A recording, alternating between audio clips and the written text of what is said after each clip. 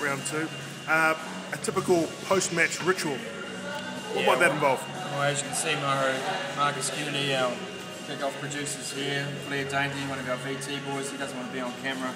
Chris Bright here, one of our PAs and VT boys. The boys have decked comfortably, probably 16,000 calories between us, so we've still got an hour to go. 10 burgers. Kennedy went for the Texican. Horrible. Yeah. He's not happy. Dainty and I went for the Kingpin, which it's a 100% winner. You can't see it anymore because I've eaten it.